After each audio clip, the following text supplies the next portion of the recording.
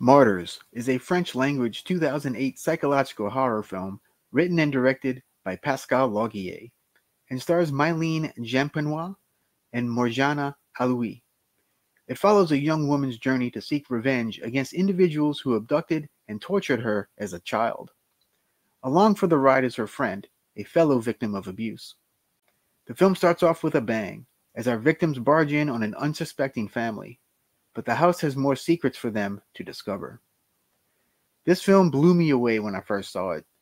The film is known for its graphic violence and its mind-bending ending. Both main actresses found the shoot emotionally difficult, but that only added to their performances in the film. The film also had some censorship issues in many countries. I highly recommend this film, although it is definitely not for the squeamish. You can catch it streaming right now on Tubi and Plex, or check it out on physical media. Let me know what you think of this one in the comments below. Until next time, adios, Bella Lugosi.